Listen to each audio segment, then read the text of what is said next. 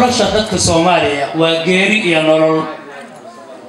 sababta aan ugu midaysanahay xawaaladaha waxa kamid ah waa halbowlaha nolosha qoysas badan oo Soomaaliyeed gudaha wadanka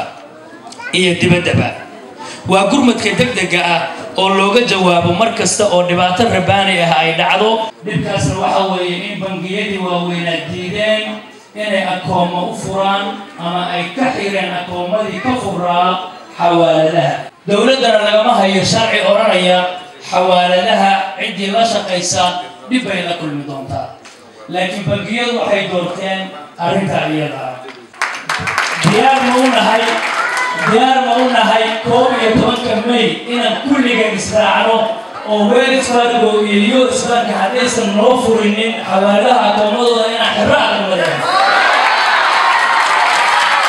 May 11 was a week of action. We declared here as a Somali community to close our account from Wells Fargo and USBANK. We work only the banks who work with us. That's the only bank we go with them. bismillah dadka Soomaalida waxaan ugu baaqayaa baanankani hadii aanay inala shaqeynaynin waa inaynu lacagaheena iyo akoonadeena aynu ka xidhano because business badan bay meesha ku nisgareynayaan inaguna ma doonayno carruurteena iyo waalidiinteena iyo dadkeena inay ku dhibaatoodaan adiga bangiga dhigata lacagta anigu Wells Fargo dhigtaa sida ugu dhaqsaha badan waan rabaa inaan u xidho laakiin maadaama shaqo Abdiraxmaan iyo culimada ay yiraahdeen maalin baynu wada xidhaynaa maalintaas baan sugayaa hadii alla Soomaalidana waxaan ku dardaarmayaa in qof kasta oo Wells Fargo ama USBANK wax ku leeyahay inuu iska close gareeyo marka waynu tusaynaa inaynu awood iyo isku duubni aynu haysano وما سنتها السلام عليكم ورحمة الله وبركاته والله أفرين وحا وشيغنا دكتور دون الصومالي وينتا وحا جعلان لهين إنا أكاونت هدا كل ذهين USBANK أم Wells Fargo إن أكاونت ياشيد كحرتين مي 11 بروتست إماتين مادام يلشقين وايين حوالي دياشا نربني إنا نعامل وإحنا لقبتان special Wells Fargo very good and respectful Somali community أكويهين أن تصينوا إن عددنا هاي إن حلنا هاي إن أنا وحقة بكرنا أبودت لحنا هاي ما أنت مي 11 إن شاء الله تعالى support قراية حوالي ده هاي ضد Somali community إن action كقاتان Wells Fargo USBANK كدويله. Hello, my name is Thomas, and I'm part of Occupy Wall Street. I've been working here in Minneapolis on the movement for quite a bit. And I just want to say this evening was wonderful, and we all need to get our money out of these major banks, Wells Fargo, USBANK. It is ridiculous what they are doing to not just your community, but this entire country. Our entire country is falling apart because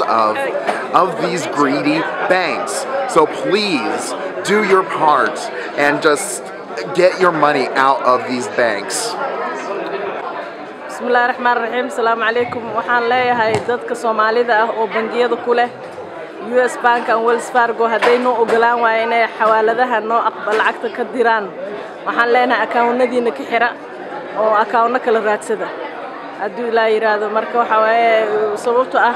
waa ogtihiin dadkeena kaliya waxa kaliya haystaan waxa waaye 100 shilin oo dirna hooyooyinkeen ayeeyinken eedooyinkan walaalahan ku masruufnaa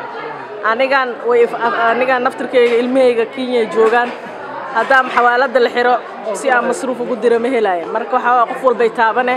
marka taasaan walaalayaal idinku dhiirigelinaa inaad mataqaanaa ka qayb qaadatiin hadii bangiga labadaas bangina diidaan in xawaaladaha lacag noo xawilaan ina anagana accountnadeena ka xirano. A wonderful time tonight. Everyone was very kind and hospitable, very friendly. It was wonderful to see the community here so united and good leadership too, and I think it's such a good idea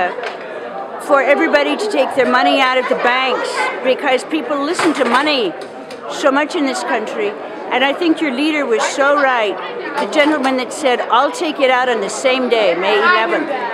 I said people take some out now, some out then, the banks won't notice, but if May 11th all this money goes out all at once, and my hat has Occupy on it. Occupy is here with you. Thank you. waxaan xaq u leeyahay inaan familygayga support gareeyo ku qowl Soomaaliya anigoo ku sabood garaynaya lacagta aan shaqaysto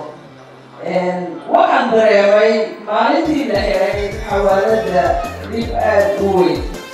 waayo anigu waan haystaa daily foodkayga laakiin waalidkayga iyo walaalahay iyo eheladaydu ma haystaan sida aan anigu wax u haysto